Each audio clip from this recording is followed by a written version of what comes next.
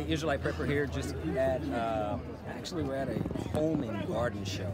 And right now we're in a nursery, so we can see what a few things that could be planted, you know, on the land. For instance, as you pan over here, you can see some citrus trees that you can plant right away. Over here, oranges, lemons, you know, those are really deep orange over there.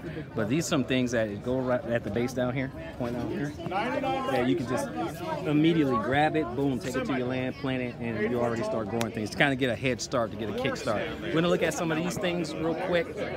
We're gonna look around. She's gonna get a little bit of film and look around a little bit. Some of the things, some ideas. We're over here. We've been looking at wood stoves and stuff for outside. We're talking about fire pits, things like that, so that it's a very nice and pleasant place because you're trying to build your own personal paradise. So that is the idea. So right now we're going to do the nursery, and then after we work our way around, we're going to go to the tiny homes. So the next video you see might be the tiny homes, unless something else catches my eye, is Israelite Prepper. Let's just walk around, look at a couple of things.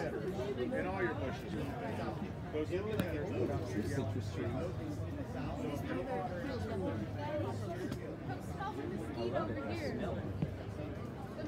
Over here, smells great. There's some bamboo. And this was Wow. You want it to smell good on the land? Smelling this, what is this? The elder pine. Smells great. That works. This mesquite. It will smell great on the land right there. And a lot of things to kind of beautify the place. The first thing we're going to do is make it a very pleasant. I know it's a little bit unconventional, a little bit, but what we're going to do is we're going to make the place look very, very pleasant. And I told you guys in phase one, it's going to be like a campground. So what we're going to do is a lot of landscaping and getting everything structurally in place, build the gardens, and just really beautify the place, you know, and it'll be campground ready. We want to get the water situation, want to get the restroom situation taken care of, all those type of things, little shower houses, stuff like that. Have that ready to go, and then when you start to build, you're ready. Everything on the outside. In fact, there's a scripture in Proverbs that says, you know, get everything ready on the outside. And I got to get the script. I'll give it to you guys later, but I know it's in Proverbs.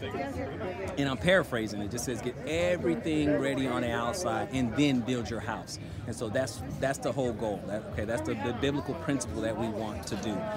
So we're going to be ready to go, have all the things that we want to get done on the land, everything on the outside first. So we're going to get things, you know, nice and pleasant, because it's important simply because we want to appreciate our surroundings, we want to appreciate nature, and we want to appreciate what Yah has put together, and we want to put some of our own little touches on it and stuff, because there's going to be some depressing times coming where it's just, you won't have anything to smile about.